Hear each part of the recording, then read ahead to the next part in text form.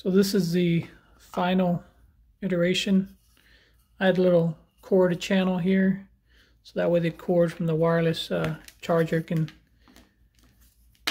have a place to kind of sit in, go to.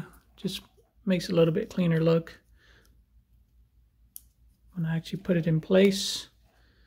So the print out, the 3D print is this plus these 4 pieces. These are just kind of little wedge shapes that are going to be glued. I'm going to actually epoxy them in all 4 corners. That'll just be kind of a little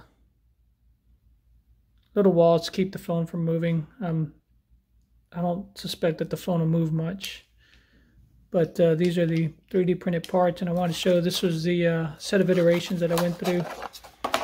First one, just to make sure this fit, I had to make the channel down here a little bit smaller. Bad print. Finally got a good print. It fit nice, but I wanted a little bit wider top, so I printed out this one just a little bit wider top, and I also had to figure out the length to make sure everything was going to fit with the wireless charging pad, and still have room for the phone to go on top.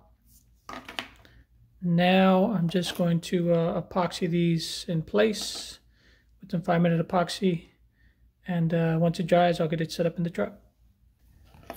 I wanted to mention that this little raised part there, this is the part that sits into the console cover. Basically it kind of wedges it in place and keeps it in place, along with the sloped sides that match the profile of where I would like to put my phone and the middle console there.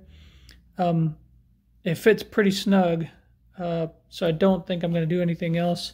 If it starts to slip, I might put some plastic dip on the sides here. That'll give it a little bit of a kind of a grippy texture, which I think will be plenty to keep it in place, but I don't foresee it moving. I'll show it once it's in place and installed. It feels pretty firm, so I don't think I'll be doing much of that.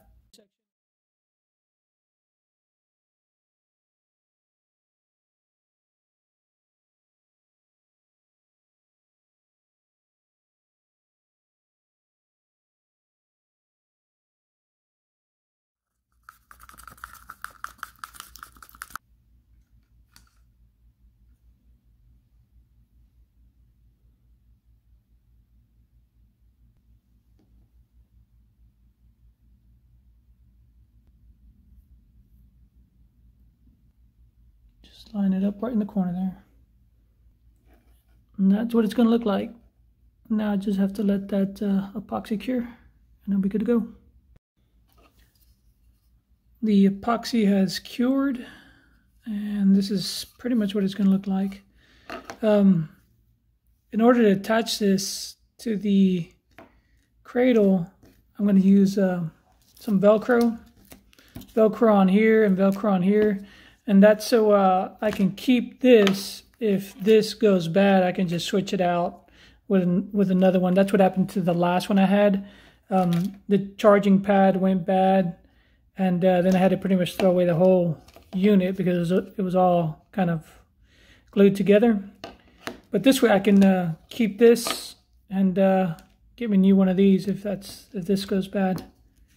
So just gonna put some of these down and put this down to match, and that'll do it.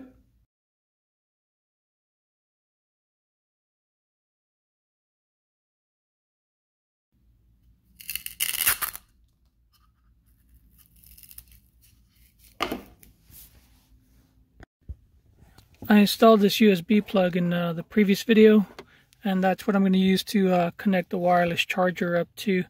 Then I'm going to run the wire through here and cover it there. I'll show it in a minute. So that's what it looks like installed. It's in there pretty snug. It doesn't move around. Now we're going to try it out.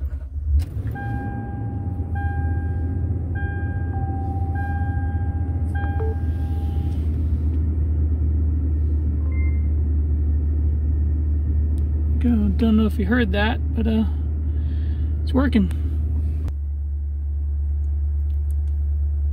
And here you go, wireless charging in my truck.